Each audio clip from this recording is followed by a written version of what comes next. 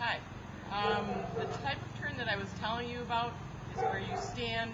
This would have been for the run in standard where you came off of the table and you could have gotten over to this position to tell your dog to jump tighter. And how I start that out, Misha, come here, come on, sit, good girl. Just have her stand close to the jump and pull her over with this hand, Misha. Up. Good girl.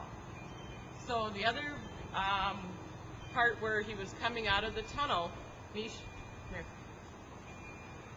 here. And you were ahead, sit. So she's coming out of the tunnel now. You got to this portion and all you needed to do is to come into here, put your hand over this jump to get a really nice tight turn to go over that way. So it'd be, Misha, come. Good girl. And that's about it.